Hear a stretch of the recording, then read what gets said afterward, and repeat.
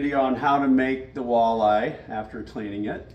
So here we got, if you want to zoom in on this, we have a dish with the walleye fillets in it.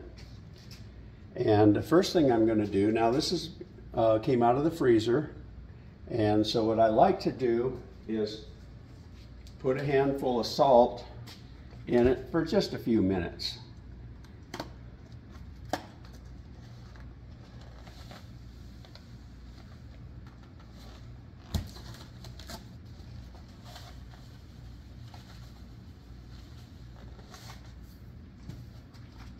Handful of salt, just sprinkle it in there, start swishing it around till the salt dissolves.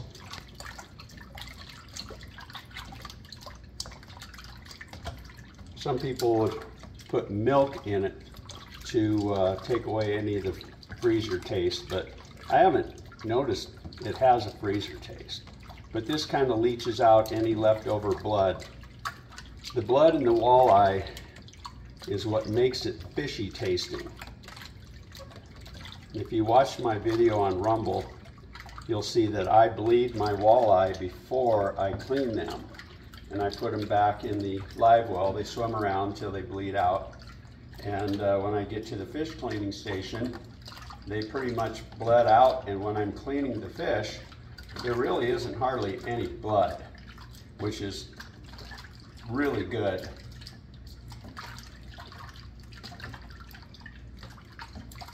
And then I'm going to rinse them in cold water. I give it 3 rinses.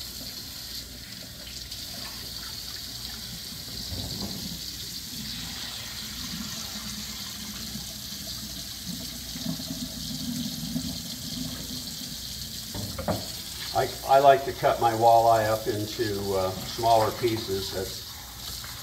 And even the tenderloin, which is on a cow would be the back strap, I usually cut those in half. They'll be like that, and I cut them in half. You don't have to, it's just whatever your preference is. And that's one.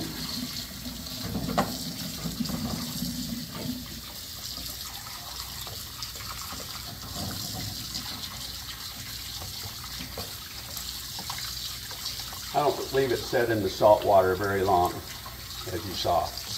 Don't want it to get salty tasting. But it really does leach out a lot of whatever's left of the blood and stuff.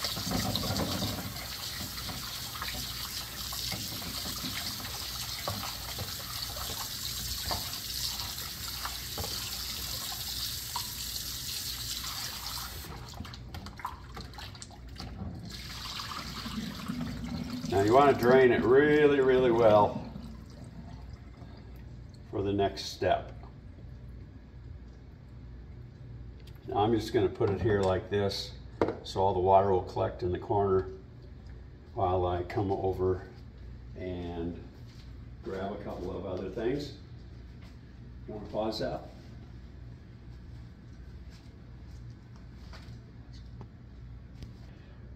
Okay, I'm draining. You really want to drain it well, and it takes a while to do this. I got it positioned like that, and there's still a bunch of water collecting down there in the corner. And you'll see why in just a moment. And that's probably good. I did that like 3 times. Now I'm going to put this in a bowl, and put all the fillets in a bowl.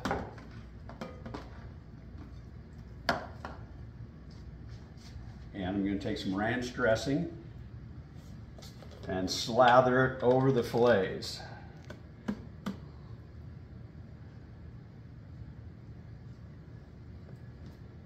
And you can use any ranch dressing, it doesn't really matter the brand. These are the cheeks.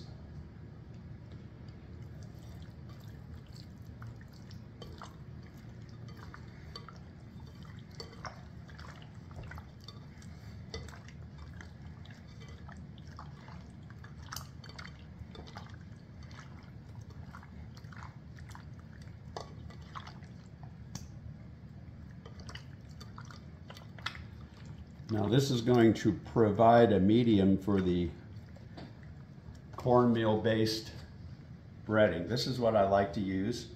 You can get this at Cabela's for $5 or $6 a package, or you can get it at Walmart for about $2, between $2 and $3. I think I'll know what you're going to do. All right. Okay, now we have our fillets slathered in ranch dressing. So dump the Shore Lunch cornmeal recipe in here, and we will bread these fillets.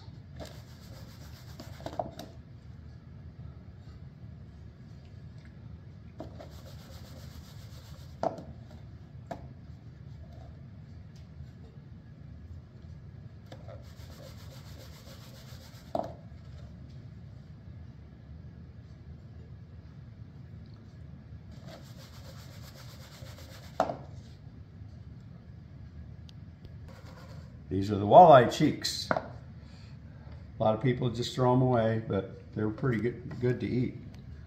They're actually one of the best parts of the walleye. Tasty, tasty little morsels. And there we have a plate of walleye fillets that are all breaded up. Now, very important, let me rinse my fingers.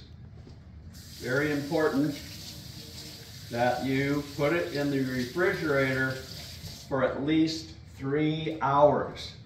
If you don't, when you put it in the deep fry, all that breading will just come off.